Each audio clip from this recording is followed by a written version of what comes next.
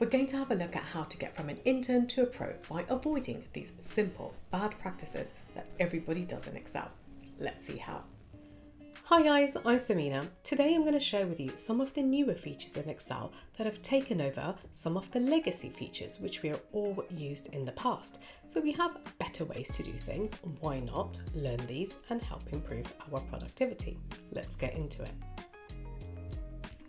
So the first one that we have is the merge and center. So if we have a title on a table over here, what we used to do is select the title, and let's say we want to have the title go across here, we would just go across to merge and center, which can also be from the formatting table here. You can go to alignment and do merge cells. Now this can allow the title to come into the middle and achieve exactly what you want.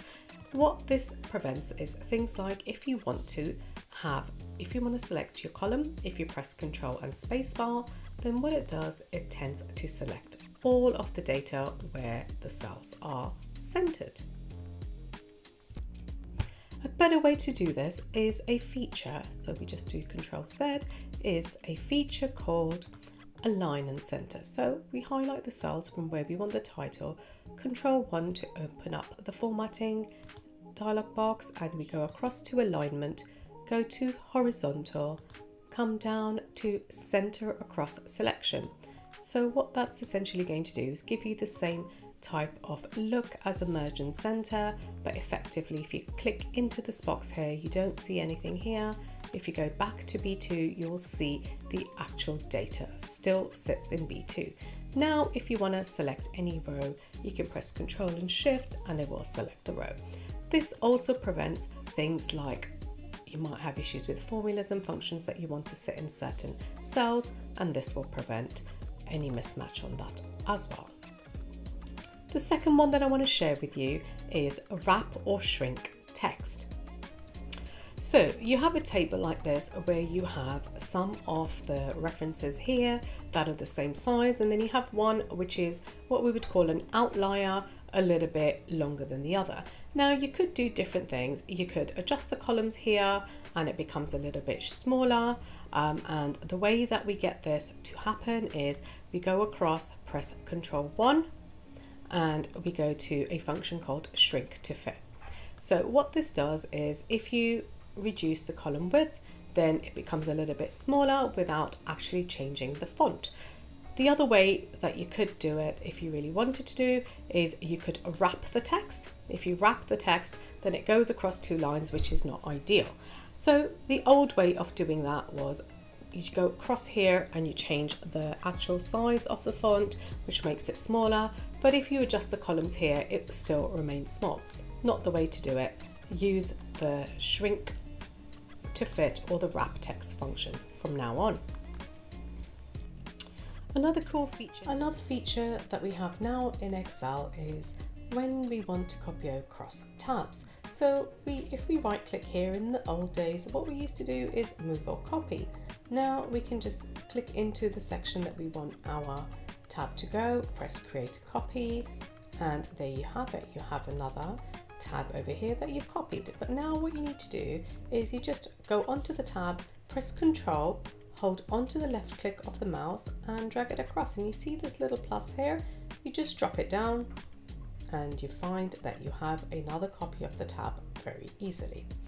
The fourth one is unhiding tabs. So once again, what we would do is we would right click and unhide tabs, and previously we were not able to select more than one. Now what you can do is select one. You can select the top one and the bottom one by holding Control, or you could select the top one, press the Shift button, go to the last tab in the range and it will select everything in between, press OK, and you have it here on the right. You have all the tabs that are now unhidden. So the fifth one we have is the Autosum. So we all know how to do the Autosum. Press the Autosum, press OK, and this is the old way that we would do this. We would press OK here and Autosum, drag this all the way across. So nothing wrong with that, just an older way to do it. Newer way to do it is we just Control Z to remove all the totals. If we now go and highlight all of the cells where we want the sums to come up to and press Control and then highlight any other table or data set, press Alt and equals, and there you go. We already have all the data totaled up in next to no time. So the next one is where we want to have data from a table inserted into an Excel sheet, but it's not in an Excel format, it's an image. So if you click onto that, we have a JPEG image here. Now we could do something smart. We could go across and we could just screen clip it perhaps, let's say, and now we go across to our Excel sheet, paste it in here, and now we can start to look at the data, type it in. No, stop, this is the wrong way to do it. I'll show you a very cool way of how to do this better. So a better way to do this is to insert the data from an image, and how we do that is go across to the data tab and then go to from picture, go picture from file, then you get your JPEG image, the location, open that up. Now if we look on the right hand side over here, you find the data is being analyzed. And what Excel does is try to see if the data makes sense, and if it doesn't, it tries to alert you. So what we can do is review this, and it says country, yeah, that looks good. But here it's showing QI instead of Q1, so we can change that to Q1, press accept. And Italy, probably the I and the L looks similar to it, so it just wants to confirm with us. Press accept and close, insert the data. It mentions here that you are responsible for validating the accuracy of the data. Insert the data, and there you have it. You have the data completely there for you. Another way to take the data is from an online site. So you have a table, you go across to any link. We want to take the population for, let's say, the top 3 countries. What we do is we do a screen clipping. So hold down the Shift and the Windows button and press S, and then select the area that you want. Let's just select these 3 lines here, 3 countries, press OK. Now we've already got it across in our clipboard. Once we go back to Excel, you can go across to data, insert from picture, and now it has the option picture from clipboard. Press OK, starts to analyze your data here.